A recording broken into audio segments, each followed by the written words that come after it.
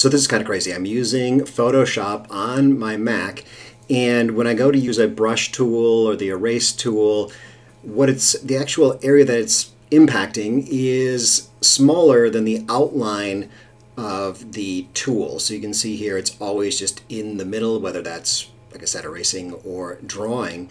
And I found out online that it's actually something in the settings for your Mac. It's not in Photoshop settings.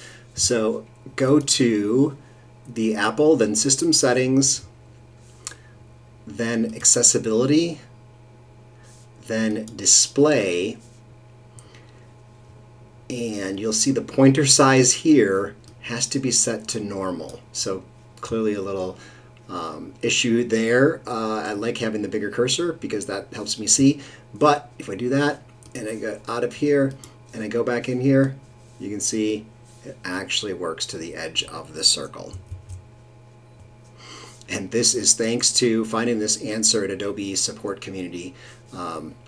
Very exciting to finally have the answer. And I'm glad to be sharing it with you.